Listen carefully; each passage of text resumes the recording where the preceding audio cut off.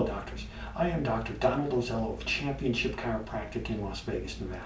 I am going to be describing and demonstrating scapular retraction exercises to help to strengthen the mid-back and improve the posture, and also to increase and improve shoulder function.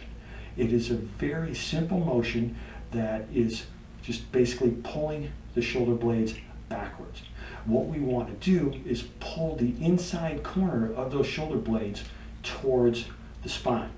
I'm going to turn to the side so you can see that I'm also going to turn to the back. All we're basically doing is have the patient in good posture. They can be standing, they can be sitting. When they're sitting, basically you want to make sure that they're sitting in good posture, that their head is not flexed forward, their head is not bent backwards. They're just in a good position where the neck is in neutral, and you want to have them pull those shoulder blades backwards, so they're trying to pull the inside border of the scapulas towards the spine, contracting the muscles that do that motion. That's basically the middle aspect of the traps, the lower aspect of the traps, the rhomboid major and the rhomboid minor. Now I'm going to turn my back so you can see it. Have the patient sitting up nice and straight. There's not a lot of motion, and it is an isometric exercise. So the shoulder blades are pulled backwards, held that position for 6 seconds, and then relax.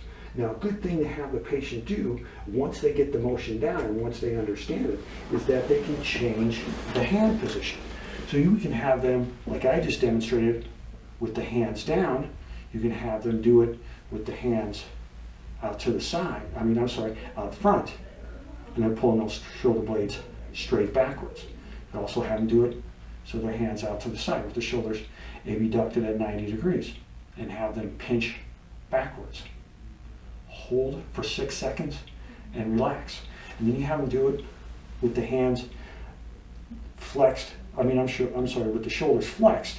So it's not at 180 degrees, maybe about 150 degrees, and they're pulling those shoulder blades backwards really hard. This really targets the lower aspect of those shoulder blades. So you want the patient to focus on pulling the lower corners of the shoulder blades together and holding that for 6 seconds.